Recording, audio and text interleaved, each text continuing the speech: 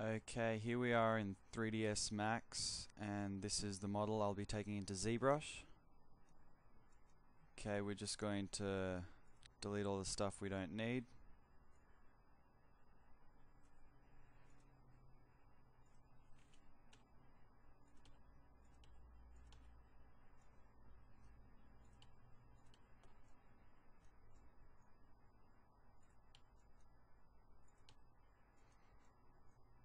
Okay, that is our base model in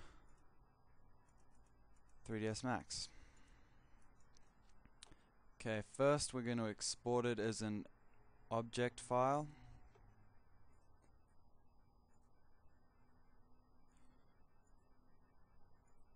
And let's just put it under head. Yes, and just leave it like that. Okay, next we're going to take it into ZBrush. Okay, here we are in ZBrush, and we click on Important OBJ File. Go to Head, and here we have the head. I'll press X for symmetry modeling and go to Geometry, divide maybe 5 times. Okay, I'll just quickly put in some details.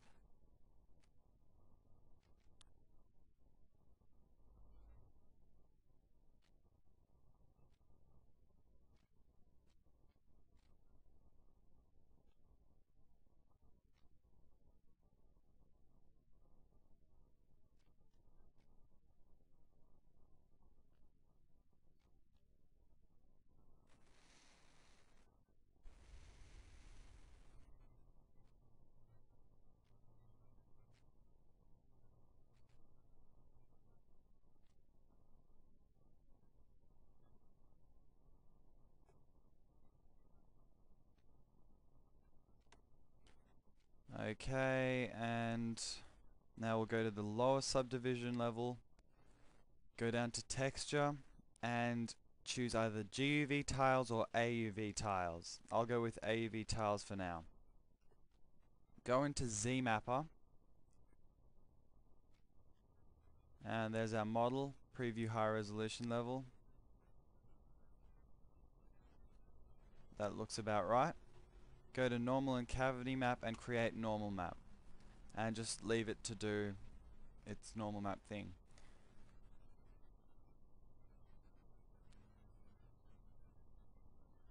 That looks good, and we'll exit ZMapper, and there you can see your normal map applied to the model. We'll go up to export and export this as head normal, and the Z texture should already be exporting with it. Okay, we're here on the desktop. Now we have to select head normal and open it with Paint or any program of your choice. We'll go to Image and flip rotate, flip vertical. Okay, that should fix everything. Press Ctrl S to save it, and that's all we have to do in Paint. Okay, we're here back in 3ds Max, and we're going to import our 3D model from ZBrush. Okay, go to OBJ and head normal. Okay, import it exactly like you see it here, with geometry options, all of them selected except center pivot. Okay, and go OK. Convert to editable poly just to get rid of those triangles, and may as well put a smoothing group on it. Okay, here's our model from ZBrush.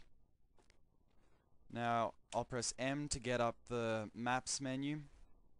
Go into the Maps, select Bump, and select Normal Bump. Okay, for the normal, we'll go back and select our normal that we flipped over in Paint. So this one. As you can see here, it looks pretty wonky.